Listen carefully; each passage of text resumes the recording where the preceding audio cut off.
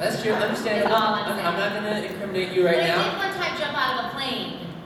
Did you? And then came home and was like, hey, I just jumped out of a plane, but I'm fine. See, I'm here. So, was that your call, or was it like peer pressure into that? Or? No, yeah, I decided before I got on the plane that I would jump out of it later. Yeah. Super scary, or?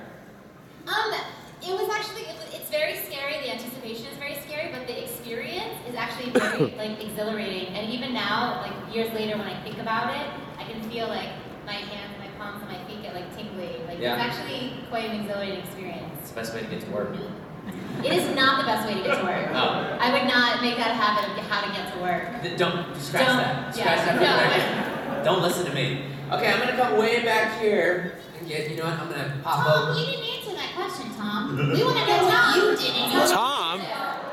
My thing. Let's see. What was my? Remember that whole instigator comment? Let's see my thing. Joe, Tom. I'll tell you one that's kind of like related to. Oh, so when the Dreamcast came out, my mom's office is literally, here's the entrance to her office in the home we were at. This is her door. The entrance to my bedroom door is right here. So it's about a gap of this much. That's it. So the Dreamcast was coming in, and I already had it pre-ordered, and I wanted to go get it. And I was like 16 at the time. And so I said, Mom, I gotta get something in the car. And my mom doesn't pay attention to me or listen to me or anything like that, so it was kind of cool. And so I went to GameStop, and 2.5 hours later, I come back. This is a midnight release, and I had school the next day. By the way, that's a big deal with Asians. You get your sleep. You know, where are my Asians at? Throw them up. You know what I'm talking about. Okay. And so I come back with this giant Dreamcast box because, you know, my 16-year-old brain's like, well, you went ahead and got it. You can't not play it tonight. So this is me walking past her office. I've got it. You know how that little kid tries to hide behind a telephone pole, but you can like clearly see him? That's what I do with the Dreamcast. I had it like this. I'm like, got the thing from the car, good night. And I went right in there and I played Dreamcast. So that was like, on the legal side, that's like one of the most legal bad things that I did. But I used to steal, get into fights. I used to B&E. I used to all that. That's not good. That's not good. But I used to do all that kind of stuff, and it goes further down in the rabbit hole. I'm really lucky that I've never been arrested. Honestly, like I have all sorts of stories. Like it's like a wheel of no. I've watched those documentary shows about jail, and I'm never going. I don't need that. Listen, we don't have time for that. So, joining our panel is the illustrious, multi-talented DJ extraordinaire, Greg Ayers. I can only be here for a second. I'm double booked, but people were like, "Where are you?" I was like, "I'll just come here for a second." Greg, what are the top 3 things you're working on right now that you can talk about? Oh, that I can talk about? I don't know. Danganronpa's out, Free's out, Dramatical Murder is out. That's pretty dirty. So I like dirty. Everyone sounds great and free. Everyone like Greg and free? You know, Monica likes him so much she got a tattoo. She has a great tattoo, she does. Greg, what's one of the things that you can talk about that is one of the most kind of coloring outside the lines things you've ever done that you had to tell your parents later when you were younger? Oh, that I had to tell my parents about later? Yeah. Alright, I know this isn't an 18+ panel, but I had a teacher I really didn't like in junior high school, and I may or may not have been present when, I've got coffee jitters. I may or may not have left a prophylactic device on a doorknob, and I may have stolen that from my parents' room. And when I got suspended from school on the last day of school, my principal made me tell my parents what I had done. So it wasn't I chose, I had to. The principal made me say. You were practicing safe doorknobbing. Doorknobbing. You never know where that doorknob's been, especially in that teacher's class. Absolutely. You know what? I dig that. Okay, let's get another question over here. I'm gonna come over to you, sir. Right here. That's a mighty beard. I could never grow that thing. Hi, what's your name? I'm Matt. Hi, Matt. Good to see you. What question do you have for someone up here? Actually, this is a general question for everybody. I'm looking to become a voice actor, and I was wondering what to expect when I go into an audition. What are some things that I should prepare for? You should tell them that you learned how to act watching videos on YouTube.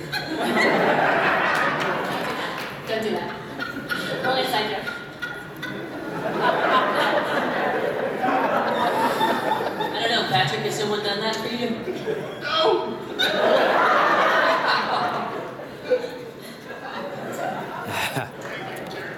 I'm sorry, I forgot the real question. What is it?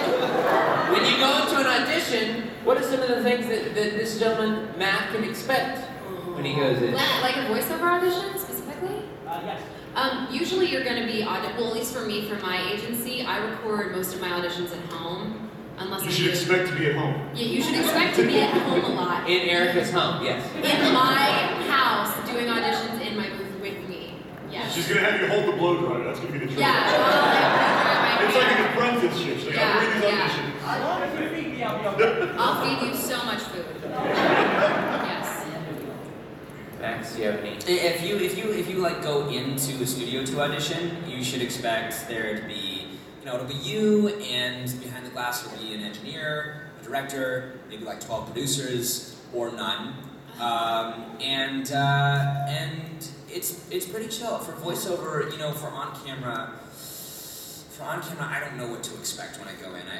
The mood in the room could be, everybody could be having a great day. They could be having the worst days of their life, and it's just kind of a weird atmosphere. But in voiceover, it's always I've always had like a good experience auditioning. So, Matt, good luck to you.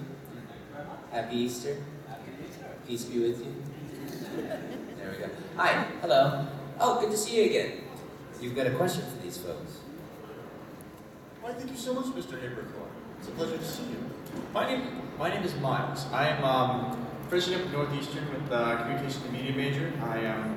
I'm a former DJ. I drop it like it's hot. I really enjoy Deep Man. It's X-Men musical. Remember, DJ? And yeah, taking the good stuff out of the oven. 104.9 FM, addition to this one. Okay. Now on to, I hope this isn't too much of a sensitive topic. And Mr. Haber, my hero, got me through so much. Yes. Well, hey, you know what? Your voice has been a guide to me, I look at Deep Gray Man, it's like it's this mirror. It touches on complicated aspects of my character, and it just gets me, and I feel like I'm wrong with it. But anyways, I hope this isn't a sensitive question, but I would like to see if I can answer. What are all your, what are causes that you guys care about, What do you feel like, your passion is for helping others? Like, what motivates you to feel like, Funimation's a company could pay more attention to in terms of its messaging, or like, You guys support good causes? Yeah. Things that you get excited about? I love anything related to the environment. I mean, I know we joked about global warming the other night, but that's legit, y'all. And then also through anime, I'm really into some of the titles that are kind of pushing the envelope in Japan. I was Inko and Yurikuma Arashi, and I love the message that is, love is love and equality is equality, and we should all be equal and we should be allowed to love whoever we want. And so that's Even if they're bears. even if they're bears, man. Less Even if than they're bears.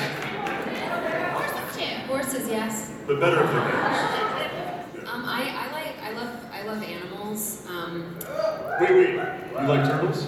I like turtles. Yeah, I do. But I actually volunteer at the kitten rescue in LA. Yeah, I'm such a martyr for going and playing with those kittens. It's nice though. It takes my mind off of work. I find myself I'm sort of newer, so I find myself very stressed out a lot about my chosen career path. So it's nice to go and just hang out with the cats and